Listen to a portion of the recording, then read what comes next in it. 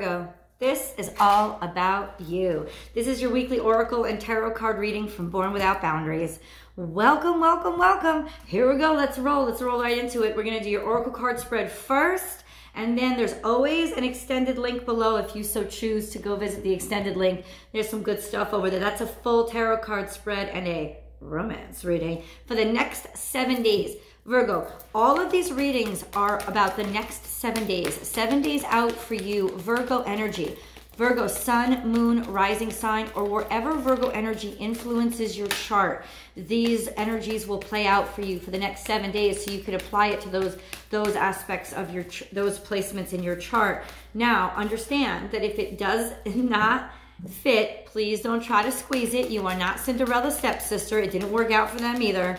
If it doesn't fit, don't try to squeeze it. You're just going to get hurt doing it. So let's see what your crowning energy is right here.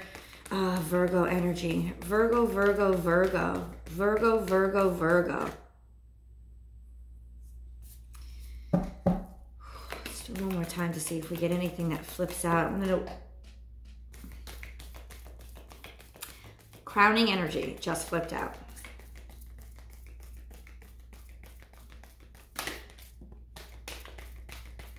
This is the energy, okay, it's an interesting energy. Sweet results await. This is 7 card. So this is still in the midst of doing very, very hard work. Yes, there's abundance in your life, but you're feeling exhausted and you're just feeling exhausted and you're feeling tired. You're feeling the exertion of working so hard, but you're also being illuminated about how important this work is and how much you want to keep doing it. But it's affecting you physically. There's a physical effect this week, an effect of physical exhaustion on something that is coming to fruition. So even though you have that spiritual illumination and you have that feeling of I'm getting somewhere, you know that good stuff is happening, but there is a feeling of being drained, of being in the midst of building what you know is going to be something very beautiful. It's so ironic that I just saw a video on Beyonce, who's Queen Bee, and this is she's a Virgo. Beyonce is a Virgo. And as so many Virgos are so attached to music, that's not a surprise. So many amazing musicians are Virgos. Amy Winehouse was a Virgo. Freddie Mercury was a Virgo. Pink is a Virgo. Beyonce is a Virgo. I'm sure you guys know a lot more. But there's Virgo and music is so intimately connected, and music has played a big role in all of my readings. And so all of a sudden this just comes out, Queen Bee just comes out, top of the reading. This is that feeling of sort of physical exertion and exhaustion. There's an essence underneath this of I want to slow down, I want to relax, I just want to take some time out. Not because you want to give up. This isn't about giving up, because like I said, spiritually, you know that things are moving in the right direction and there's gratitude here. But there is a sense that you feel yourself barrel rolling, and you're starting to feel like getting beaten up every time you hit the ground as it rolls, you know. And there's a sense of really wanting to take a little bit of a respite or a little bit of a break sometime over the next 7 days. This is the energy learned from the past. So it could very well be that these two energies are working simultaneously. This is an energy that says, listen, I know that I've been here before. So in other words, it's in the reflection on the past that you're gaining two things. You're getting the insight that says, I have a right to just take a second, because when I have exerted myself too much in the past, I have broken and I have hurt myself, and that's not what I want to do. So I now have the wisdom based on my experiences to know that I not only should, but I absolutely need to give myself a little bit of a break, because I'm feeling those same things coming up, those same red flags that are starting to whip near my ear. They're not smacking me in the face yet, but they're sort of whipping in my ear, and I've heard that sound before, so I need to slow down right now. I just need to take a second, because I want this abundance to keep being abundant, and I don't want it to break. This is also the wisdom of realizing how abundant you have it right now, of realizing how to have gratitude and be grateful for what's happening in your life right now, even if there is physical exhaustion, to know how lucky you are to have these opportunities and have this abundance that's coming into your life. 2 plus 5 is 7, 2 7 cards. So this is all about creation and manifestation. See, 25, 2 plus 5 equals 7, and this is the actual 7 card. So this is the Sun card in my deck, right? This is about progress. 7 card in the traditional tarot. It doesn't have to perfectly align, but that's the Chariot card. So it's about making progress, right? This could also be a statement of, by the summertime, the abundance is going to have come. It's going to have come to fruition. The hard work will be paying off. Let's get into the reading. All right, Virgo, this is your energy showing up at the top of your reading right out. Unconditional love and support, caring for something, nurturing something, loving something.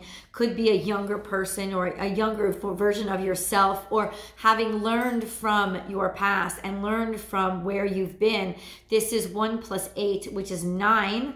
1 plus 8, 9 means coming to the end of a cycle. It's coming to an end. It's a gentle end. It's a happy, it's almost like growing up. That moment just before you grow up, it's like those realizations start to come in, you know, and you're not young anymore. You're not young mentally anymore. It's like you've learned some lessons. You still have some maturing to do. You still have some growth to do, but you're on the verge of sort of that bridge between youth and not old age, but like youth and maturity. So it's this gentle loss of innocence, this awakening that is not loss of innocence like a tragic loss of innocence, but it's a loss of innocence as in now you understand things better. Now you get things better.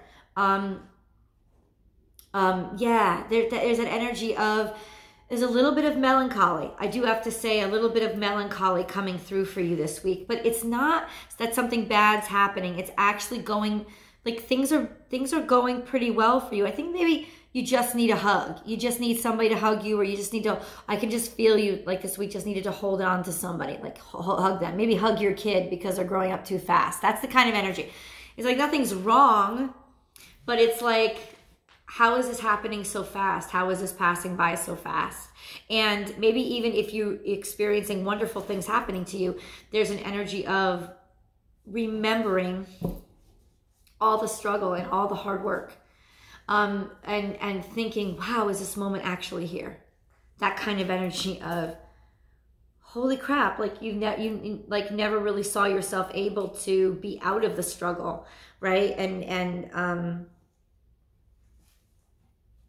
you just sort of learn to appreciate the abundance for how hard you had to work for it and where it came from. Okay, use your mind wisely. Bring a gentle touch and use your mind wisely. This is about discernment and about consideration. This is about being responsible, but also like basically curbing yourself, curbing your ambitions, curbing your judgments, but also, you know, being wise, like allowing your brain to help you here and help you see. Hold on, my dog is a little bit. Kisses, what are you doing? Stop.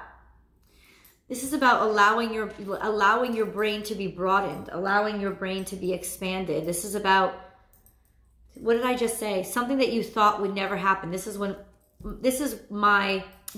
card for me is when pigs fly, right? So something that you thought was impossible is now happening, you know, and it's like that melancholy feeling of, you know, when you want your children to walk, you can't wait for them to take their first step. Or if you're younger than that, you can't wait to graduate from high school because it's just like the most exciting thing. But then when you do, there's this thud of the real world hitting, you know? There's this thud of melancholy about, oh, but I miss holding them all the time. I miss you know, I miss them needing me so much. I miss them not running away and like getting lost in the middle of Walmart. You know, like there's that energy of, yes, you want this benchmark. You can't wait to reach it. You almost thought it would never happen. And yet here you are and it's happening. And then there's this reminiscent moment of all the work it took for you to get there. See the big picture. This is very grounded energy, Taurus energy. This is you not letting yourself fly off the deep end or get too emotional. But listen, Virgo, especially with this full moon coming up on Friday, emotions are running extremely high. So allow those emotions to wash over you. And I think especially for these next 3 days, take some time out. You don't want to push yourself or judge yourself or push yourself too hard through this. You want to keep your eyes on the prize, which is the near distant future. You want to see what's in front of you, but you want to stay very, very grounded and just allow this sort of wave to wash over you right now. Remember, the best way, the only way to really deal with a wave is to dive under it, right? You don't try to jump over it. You let it roll over you. And that's what's going to need to happen over the next couple of days, especially for you guys. Claim your independence. So this is a sense of cats being around, reminding you how to like live in the moment, be in the present moment.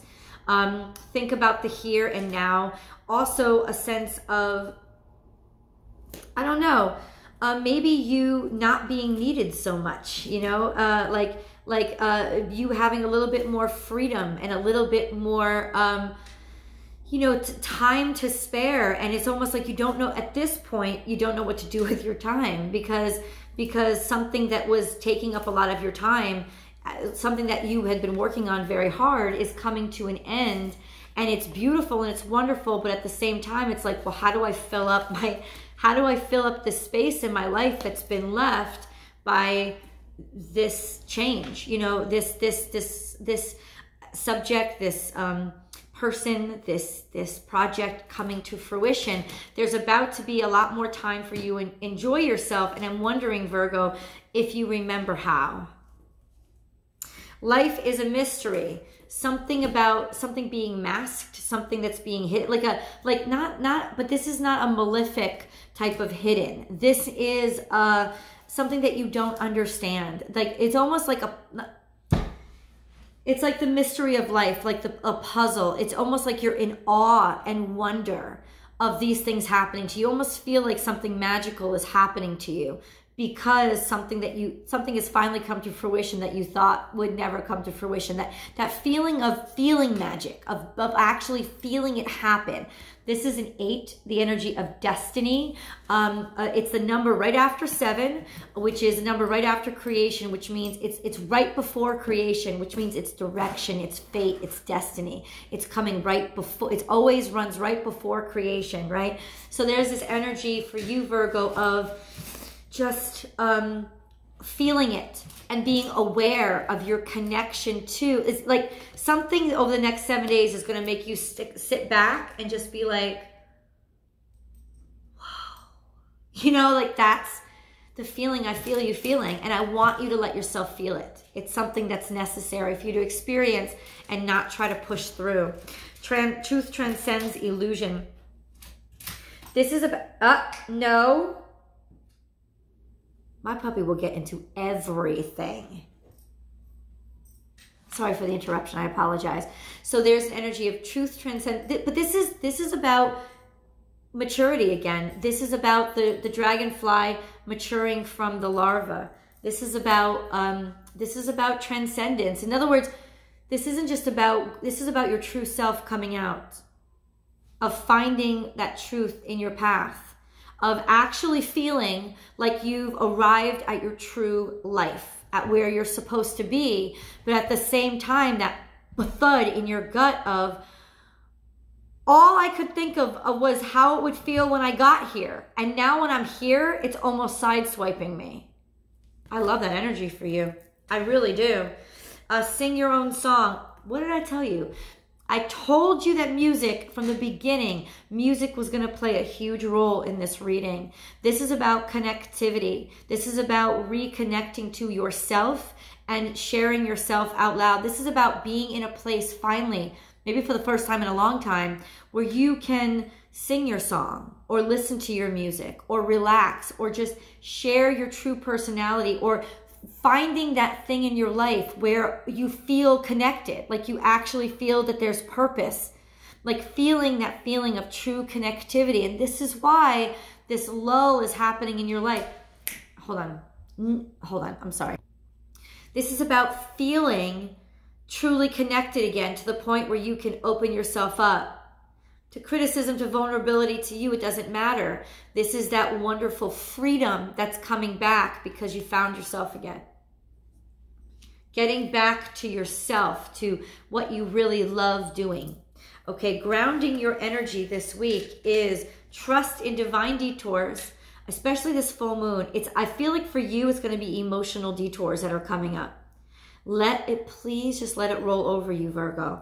But also, this is the energy of creation. So whatever comes up that is unexpected, let it happen, please, because this is a direction you're supposed to go. Give with gratitude and grace. This is a very Virgo energy. Actually, it's Libra energy. No. Okay, it's about Thanksgiving. Thanksgiving actually happens in Sagittarius. So, no. It depends on when it falls, right?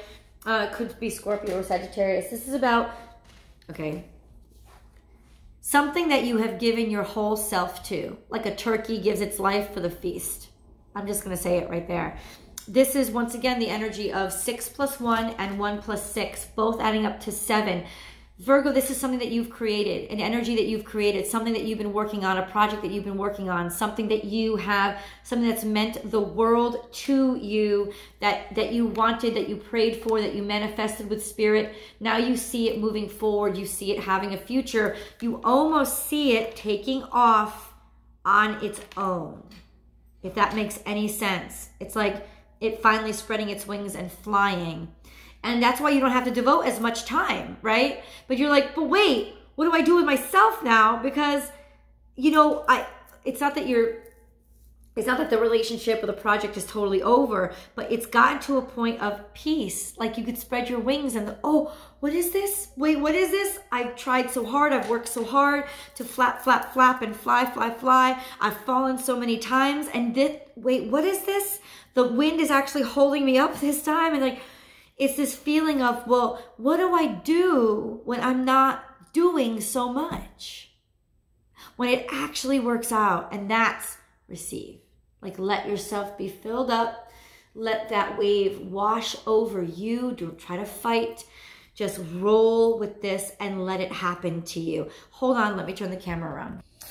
So here we go. This is you showing up in your own energy. It's almost like a moment in your life where you never thought would happen, where you actually get the peace of being able to enjoy and live in the moment. And connect to a deeper part of yourself to mature and to grow and blossom into what you were really meant to be, which is something that can fly, Virgo. This is your attachment to the air. This is your mutable energy really coming out. This is your ability to connect, right? Your ability to soar above things and see more and actually experience something broader, maybe through your creative energy or your creative potential. Finding your voice and finding your song. This is give with gratitude and grace. Something that this is your grounding energy, okay? So something that you have literally given your life for is changing. It's not changing in a bad way. It's taking a detour and it's growing, but it's growing away from you, which it's supposed to do. But it's leaving time for you to actually take a second and just enjoy yourself or take a respite, getting a break after really, really hard work. I still think there's more work to do, but this is almost like a reminiscence of, look how far I've come, recognizing the magic that is existing and happening in your life. This is definitely the closing or culmination, that's the word I was looking for, culmination of an amazing period in your life that you're probably going to look back on with a little bit of melancholy and sadness, but also a great deal of happiness. I'm going to I'm going to go into your extended reading. Virgo, we're going to go deeper into like what's coming towards you and what your future is going to bring, at least over the next 7 days. And then I'm also going to do your romance reading. So that link is below, Virgo. I'll see you over on the extended.